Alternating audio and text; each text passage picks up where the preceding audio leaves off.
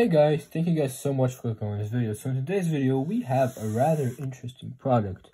So in today's video, we have this $4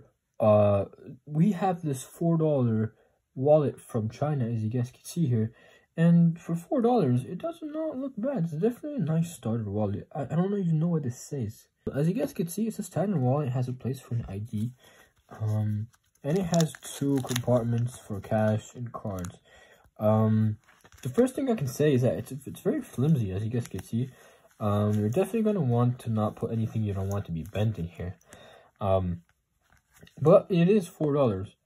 I'm not exactly sure about the price because I bought it a long time ago, but I'll put the price up here at some point.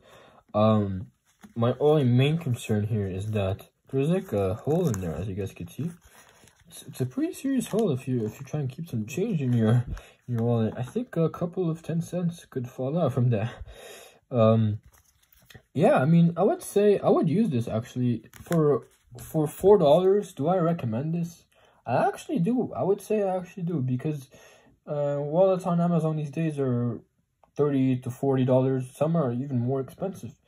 So if you actually want money to keep in your wallet, I recommend buying this wallet. I think it's a pretty good wallet as a starter wallet, or if you don't have money. Thank you guys so much for watching this video until the end. Let me know what you guys think down below in the comments down below. And yeah, until next time, peace out.